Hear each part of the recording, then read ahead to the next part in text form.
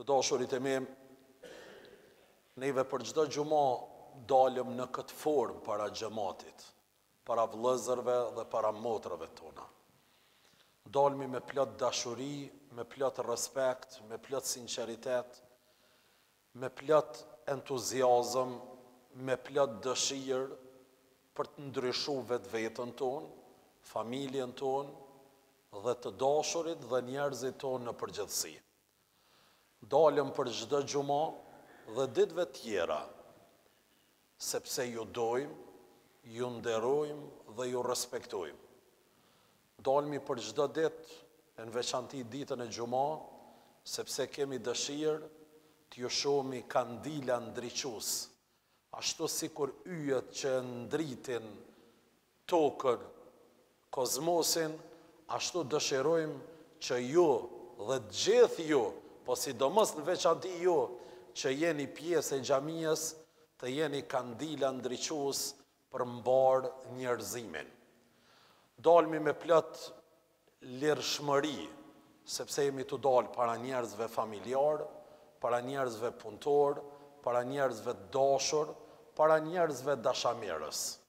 Dalmi ball hapur, sepse të gjitha punët i kemi të përbashkëta, dhe dalmi ball hapur, sepse të gjitha dertët i kemi të përbashkëta dhe mundohemi me i zgjidh dhe me i ndihmu njëri tjetrit. Ky është qëllimi, kjo është xhumaja, ky është Islami dhe ky është ibadeti neve që ja bojmë të madhit Allah xhaleshanuhu vazhdimsi. Të dashurit e mi,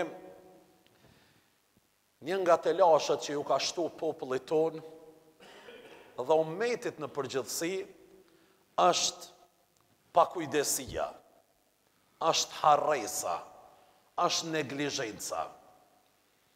Pjesë e madhe e njerëzve punën e sodit e lajnë për nesër. Mohabetet e sodit i lajnë do thot për nesër. Çdo gjë kanë dëshirë për ta shty, ka kohë dhe gjërat i neglizhojnë. Pakujdesia është rjeta më e madhe, më e gjanë që shejtani i mallkum e përdor me njerëzit. Pakujdesia është smundja që e vërbon zemrën para se me vërbu synin.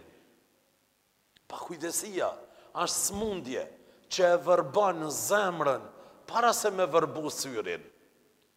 Pakujdesia është smundja që ta trosh mendjen dhe nuk mendon për Zotin e madhërueshëm, për hajrin, për mirësinë, për diturinë, për pastërtinë, mirë po menon vetëm për momentin, këta ta sjell pakujdesia. Pakujdesia, neglizhenca për zemrën është sikur kanceri për trupin, që për çdo ditë e gryn, e han, e dobëson dhe ja humb imunitetin. E pakujdesia është shkaku kryesor që i fut njerëzit në rrugë një kashe, që i fut njerëzit në rrugë pakthim, që i fut njerëzit në humner të kësaj bote dhe në humnerën e xhehenemit në botën tjetër. I madhi Allah xhaleshanuhu, se kem dëshirë fjalë që i flasmi, me qenë të argumentume, me qenë ato fjalë që flet i madhi Allah dhul xhelal për ta, flet profeti Muhammed, flasin ulemoja, flasin dietarët dhe flasin njerëzit e mirë. Thot Allahu dhul xhelal. Wa laqad dhara'na li jahannama kathiran min al-jinni wal-ins. Një pjesë të madhe të njerëzve neve i kemi përgadit, apo janë përgadit si rezultat i neglizhencës, i pakujdesijës, i shthurjes, i lërave të gjërave për nesër, ka nuk bëhet vanë.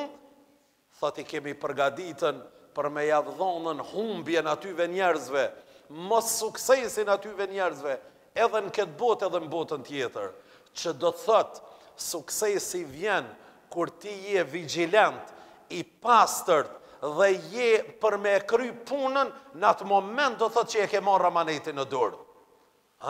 Jo, do thot për me ilonën ma vonë. Pastaj vazhdon dhe thot, po kush janë këta njerëz që janë shumë interesant për taca me ju thonë, është e pakt. Neglizhenta me ju thonë, po duket është do thot e pak. Pakujdesshem me ju thonë, është do thot e pakt. Ko shumë që regullira, po neve në fjallorin shqip po i thëmë harrezgji njerëz, të pakujdesshem njerëz. Kush janë këta njerëz? Qa ka me këta? Po thot Zoti Dhul Xhelal. Lahum qulubun la yafqahuna biha. Ta njerëz nuk dallojnë për neve për ka organet.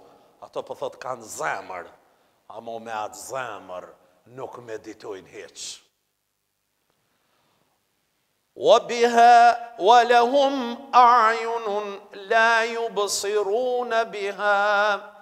Kanë sy, po javë ka vërbuën zemra syt, para se mu vërbu syri, vërbuët zemra. وَلَهُمْ آذَانٌ لَا يَسْمَعُونَ بِهَا. Ata kanë vesh, po nuk e fusin për dorim. Këshillat nuk i ndëgjojnë, vrejtjet nuk i ndëgjojnë. Ata vazhdojnë dhe thot në atë avazin e vjetër tyre. E qka në fund, me bo me po zemër, edhe mos me meditu, me bo me posën vesh, edhe mos me ndëgju, me bo me po sy, edhe mos me po hakun, të vërtetën e kemi fjallën, qka bjen?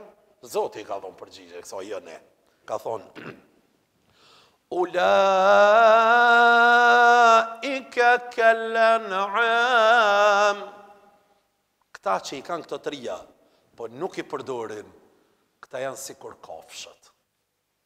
Sikur ta kishte lënë këto, sikur kafshët, po se ka lënë këto, s'ka do Zoti edhe kafshën me nënçmu. Po ka thonë, belhum edal. Këta janë në një kategori më të ullë se kafsha në udhubila. Subhanallah, të dashurit e me, këto të mira që ne i ka dhoni i modhi Allah, e na shumë pak do thot i shfrytëzojmë. Këto mirësi që ne i ka dhoni i modhi Allah, po na shumë pak i vlerësojmë. Këto gjëra që nuk blihen në treg, për këtë të dashurit e me, është ditë që nuk lejohet me u ble, as me u shit me pare. Organi, që është e lejushme në aspektin fetar, për me jadhuru dikujt. Për shembull një bubrek mund është me jadhuru dikujna, se mjeku konstaton se ti mundësh me jetu vetëm me një, lejohet me jadhonën. Edhe është shumë sevap i madh, amo haram e ndalushme rrepsisht një cent me marë për ata. Edhe për zgjallë edhe për zvdekuni. Pse?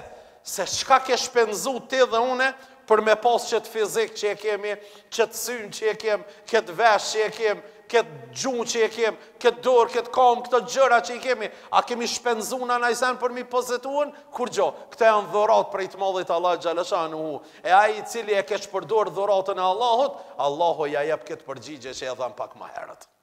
Për këtë dashurit e me vlëzër dhe ju motra, shiqeni njerëzit që ju rrethojnë juve dhe neve, që janë shumë të shqetësum janë, nëse kerri tyve është grith, dikush ja ka bo një gërvishje, ata janë të shqetësum, pa gjumë ka nejtë prom tërnatën, se dikush në parking ma kish grithën kerrin, është shqetësuën.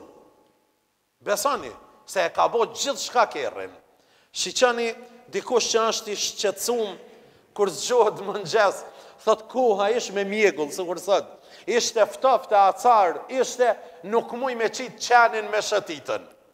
Ashtë i shqetësumaj, besoni, e ka rukë, panika e ka rukën. Dikush tjetër, ashtë nga njerëzit i shqetësum për lojnat politike, apo bëhet koalicioni, a nuk po bëhet koalicioni, i thamë pua, i thani ju, krejt përtalet, krejt muhabetet, krejt fjallët, janë do të thotë shqetësum njerëzit. Subhanallah. Subhanallah, keni me i pa njerëzit që kanë njohuri për teknologji, për gjërat më të imta të teknologjisë, kanë do thot njohuri, edhe elhamdulillah që kanë. Edhe elhamdulillah që kanë, sepse duhet me pasën.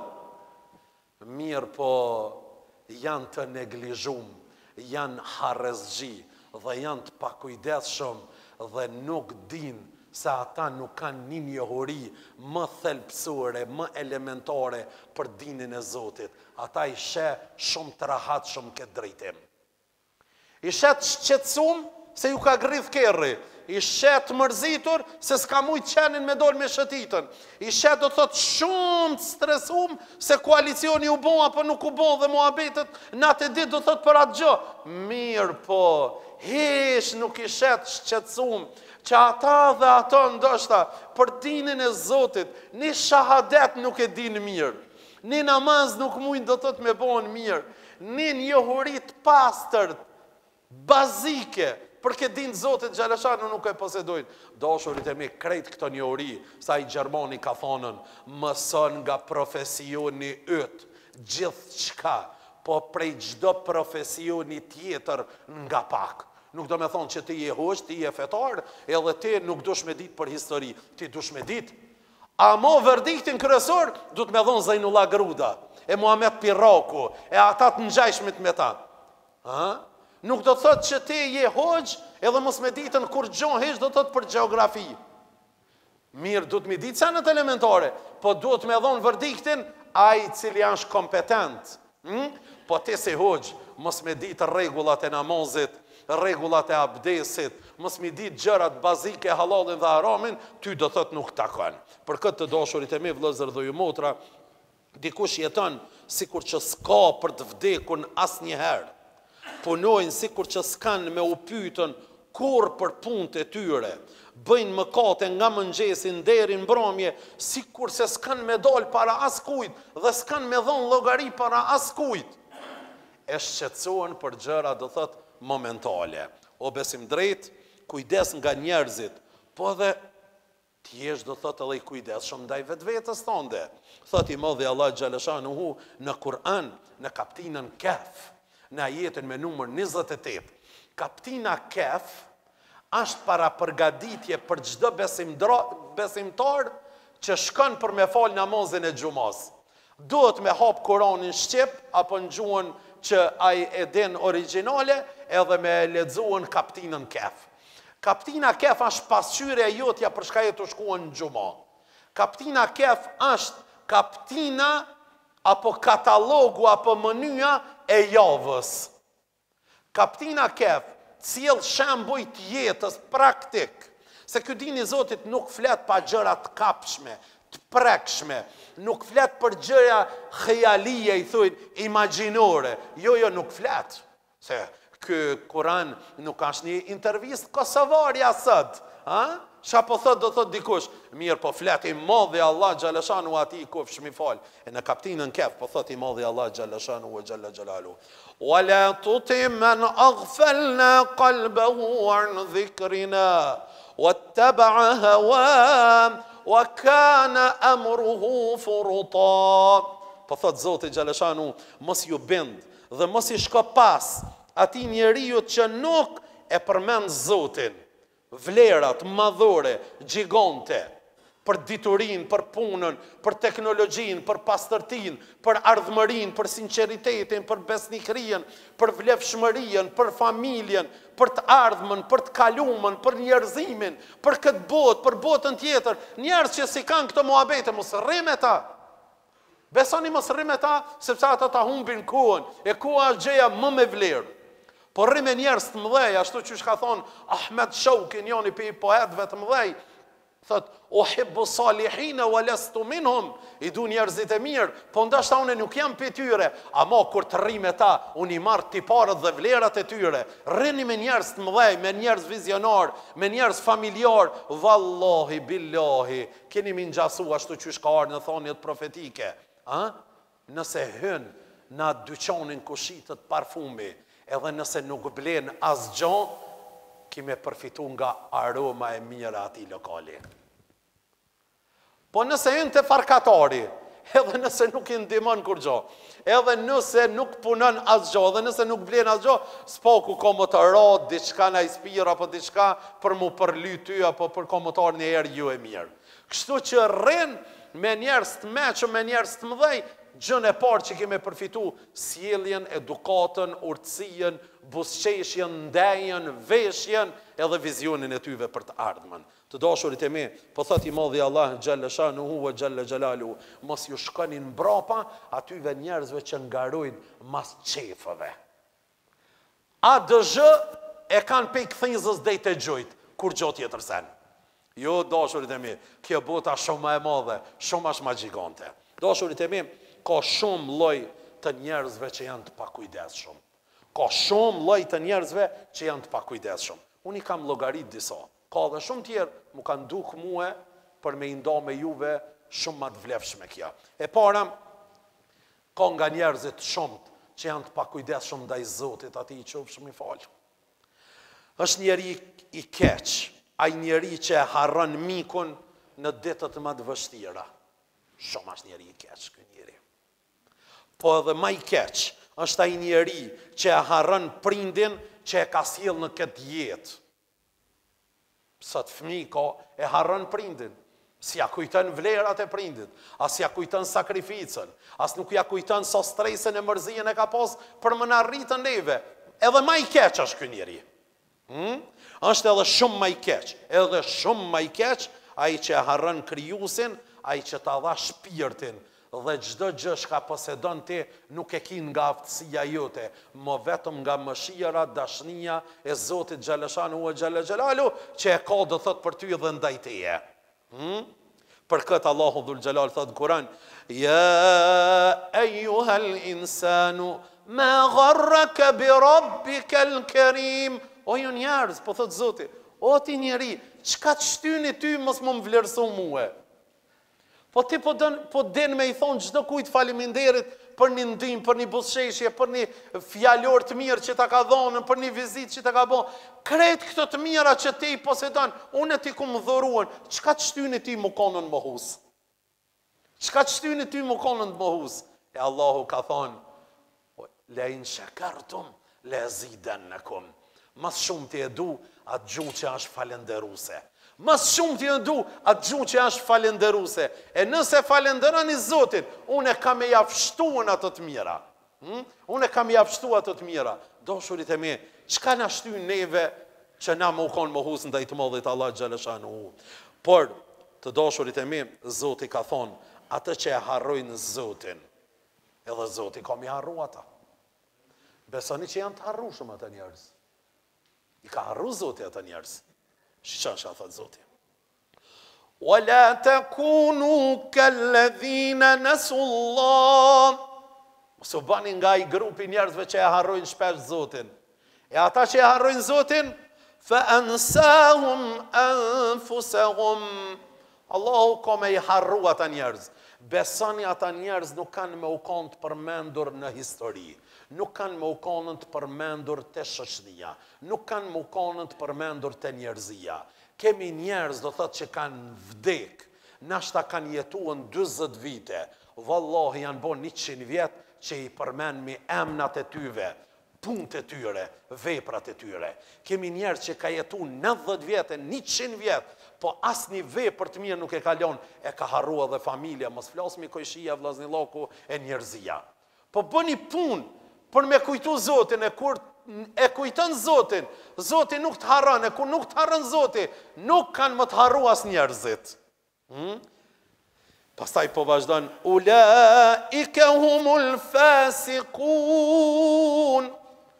Njerëzit e këtill kanë më konë të humbur. Pse? Se janë të prishur kuazët, janë të prishur në zemër. Ai ko qep më konë kikirik, veç vetë s'ka. Edhe i modhi Allah ti i qofshëm i falë, ku ka thonë Kur'an, nuk ka thonë on, po ka thonë na, Zoti. Madhërin e vetë, nuk ka thonë on, po na. E kush jemi unë edhe ti me thonë, unë e bona, unë e veprova. Sikur mos t'isha unë, nuk e të bo kja, sikur mos... Jo, dashurit e mi, sikur mos t'ishmi, ne. Çdo gjë që e shofim, e kemi bon, ne. Njerëzit nuk janë do thot individ, apo mund këtë qenë aj një lokomotiv, po mas lokomotivës të fort, ka shumë e shumë vagona, do thot që lidhen. E dyta, të pakujdesshëm ndaj vdekjes. Jeton sikur nuk ka me dalë para Zotit, edhe nëse del, flet me garanci. Po unë jam njeri mirë, po unë jam I pastër në zemër, po unë të kujna të keqe nuk jam menoj, e ti kushtot, që kjo unë të keqe s'jam menoj, a I s'full me vlajnë e vetë. Po unë të keqe nuk jam menoj, më rëbur, a I babën e vetë s'ka orë me po që 2-3 muja, apo një javë, apo një vetë, apo ma shumë. Po unë nuk ja kujtoj të keqe në kërkujna, më rëbur, nuk ja kujtoj, a I ka milionat vlajt vetë, nuk ja ka maru shpijen, ja kanë maru ndima. Ti zemrën e pastëra? Re, më rëbur, qëfar zemrë ti të pastër? A për I me zemra ma e pastër për I organeve a zemra. Sepse gjaku ketë qarkollan do thot, se disa litra gjak mrena ditës qarkollojnë për zemër që e pastron. Të dashurit e mi, vdekja është pushteti fort. Vdekja nuk e fal askënd. Vdekja s'ka fal njerëzit më të mirë të rruzullit të kësor, më të fuqishëm të rruzullit të kësor, më të dishmi të rruzullit të kësor. Nuk e nol tyta ajrore, as detare, as të kësore. Nuk e nol. Vdekja është pushteti më I fort është. Vdekja nuk I fal as me lajkët e Zotit vallahi. As me lajkët e Zotit që janë krijesat më të dashura, më të mira, vdekja do thot nuk I fal. Tregohet se me lajkët kanë thonë, shqyr që nuk jemi njerëz. Se njerëz po vdesin, e shqyr që na nuk jemi njerëz, na nuk kemi me vdek. E Allahu dhul Gjelal e ka regjistru në Kuranin familart, një ajet ku ju ka tregu me lajkëve. Kullu shay'in halik illa wajhuhu. Gjdo gjë që e kemi kriju, ka me shiju vdekjen përveç madhënia Zotit, që është I pa fillim dhe I pa mbarim. Kur Zoti Gjeleshanu shkatron gjdo gjë, pyet engjëllin e vdekjes, kush ka mbet? Thot, 4 me lajkët e mdhaja dhe une. Thot, merja shpirtin edhe 4 me lajkëve të mdhaja. Gjebrail e minit mja morën shpirtin. Ja merë. Pyet Zoti, kush ka mbet? Thot, ka mbet veç une edhe lartë madhëria jote I madhe Allah të qofsh mi falë. Thot, merja shpirtin vetës tonë vetë.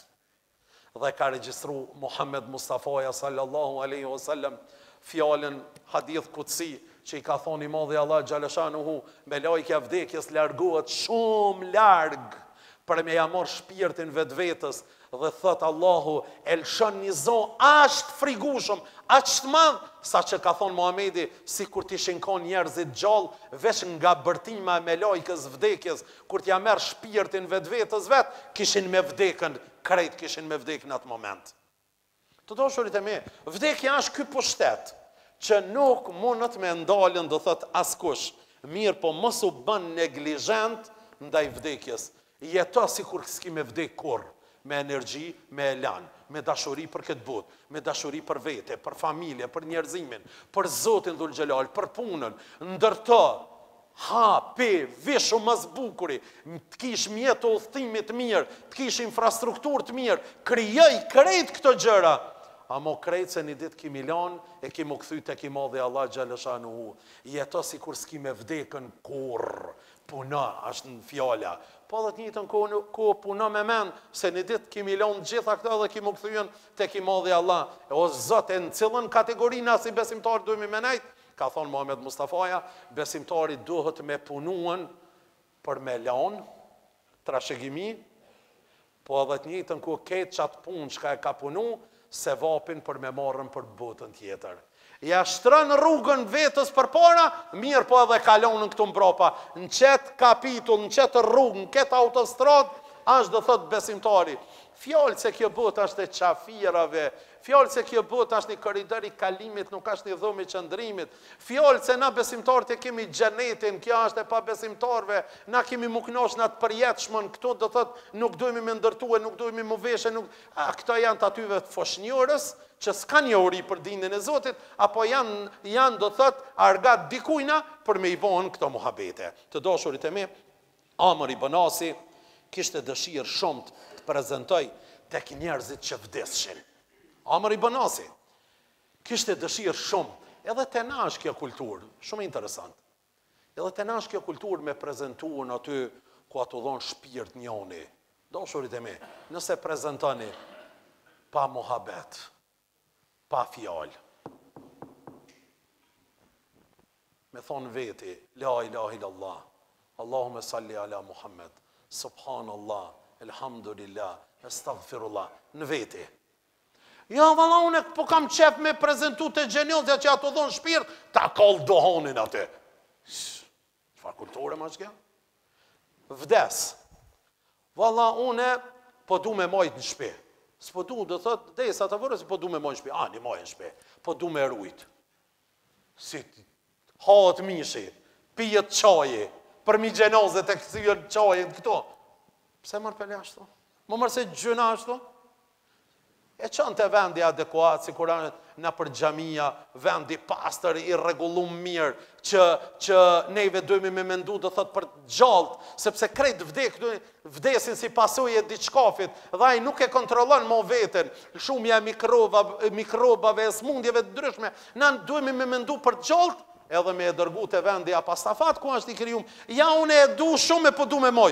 Ani mos ha buk qëtu, mos pi qaj qëtu, se vallaj po tu na ka pjoshet, do thot kështu, ha? Gjyna vra ashtu me bo? Dujnë më konë të kulturum, dhe të edukum, do thot në këtë drejtim. Amër i Banasi kishte dëshirë me prezentu ku po vdek. Amo ishte i shumë interesum. Tu dhonë shpirti pytke, shka po sherë, shka po ndëgjën. Në atë moment, krejt njerëzit, i se kam gojlën tone, i vjen fundi edhe ky për me vdek. Djali ma tha o bab, ti ku ke shku ke lypën për njerëzve, kalzëm shka i tu pa, shka i tu ndëgjuën. Ti ta shka i tu ndëgjuën. A i morë forcë edhe ju përgjesh djalit vetë. Tha, birë im, po më duket se 7 qetë dhe 7 toka më kanë hi për mu mbi këra. Birë im, po më duket vetja si kur po marrë frym për vrimet gjilpërës. Birë jem, po më duket vetja, po pingjasoj, si kur një zogut, cilit ja kanë prej krat, dhe e kanë futën në një vaj me presion, duke vlu. As nuk po ka mundësi me dal, po as nuk po mundët me qëndru aty.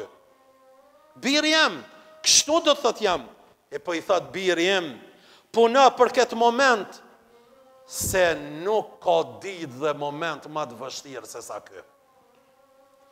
I pakujdeshmi nuk mundet me ju përgjigj këtyve pytjeve, me i përballuën kësaj ngjarje edhe pytjeve të varrit. Subhanallah, provimet e shtatorit, tetorit, në për universitete, na i ka dhonë librën, me mësu, ama pytjet çfarë ko me qitë na i ka dhonë. I modhi Allah para 1441 vitëm na i ka tregu pytjet, cilë kanë më na pytën varë. Qëta janë pytje? Kush është Zotit? Cili është profetit? Cilat janë me lajket? Kush është? Cili janë librit? Cila është kibla jote? Kush janë vëllezërit e to? Qëto 5? Shumë të leta. Ja be është të leta, ko kanë. Vesh kom ju dhonë përgjigje vetëm ai i cili ka jetu me Allahun. Ka me dit me thonë, Allahu është ai i cili s'ka fillim, nuk ka mbarim, i gjithdijshëm, i plot fuqishëm, që jep jetë, merr jetë, përcakton gjini, ati i qofsh mi fal që është i pa fillim, i pari i pa fillim, dhe i fundit i pa mbarim, ka me dit me thonë përgjigje vetëm ai i cili ka ro Zotin sejdë. Ka me dit me thonë profeti është Muhammedi a.s. Vetëm ai i cili çdo herë që e ka ndëgjuar emrin Muhammed, ka thonë, Allahumme salli ala Muhammed. Ka me dit me thonë, vëllezërit e me janë besimtarët dhe besimtarët, vetëm ai i cili ka përshëndet, se të folmi me një saf, nuk folmi me njëri tjetrin. Kush ky kom ju përgjigj? Vallai s'ka me mujt me ju përgjigj ky njeri. Kom ju përgjigj që kibla ime është qabja e madhnushme, vetëm ai i cili e ka pas dëshirën, vullnetin, edhe pse si ka pas mundësit materiale apo fizike me shku me vizitu. Amo ai i cili ka thonë, këtë pare e t'ja pëqua arabëve. Mëre, sura kucin mos ma qëftë, më falni që po shprejnë a këto. Po kështu shprejnë i pjesë e njerëzve. Jo, këto s'kanë me mujt me dhonë këtë përgjigje. Edhe pse i din këto përgjigje përmendësh, sa jemi do thot në këtë dynja, të dashurit e mi, pa e përfundoj do thot me këtë, ma tha para disa javëve, një polic hetus, tha ka ndru jetë, si dyshim një person djali i ri, Dhe mas 4 ditëve jemi detyruar për me e zhvërrus, për me bo një ekspertizë. Tha Hoxh, qëfar jetë e ka pas ai djali? Vallai, tha Zoti më fal, edhe unë ja kom pas lakmi, me kom bile një 4-5 ditë jetoj sikur që kë. O knaç bre, me të li far kerri, të li far veshje, të li far restoranti, të li far shtëpia, të li far ville. Tha Hoxh, tha kur e kemi hap varrin, kur e kom pa qysh ish fry, qysh ish deformu, qysh ish shkatru krejt. Tha shej, subhanallah, që kë njeri që kom njoft, ko ka bon që shto, e kjo ko ka vdekja dashërit e mi. Kjo ko ka vdekja. Andaj, për me jetu me identitet, me krenari, me besim, me vlera, edhe në këtë botë edhe në botën tjetër, për kushtejet madhit Allah dhul gjelal, mos u bani pakujdesshem. Allahu na përdor për hajër dhe për të mirë, walhamdulillahi rabbil alamin.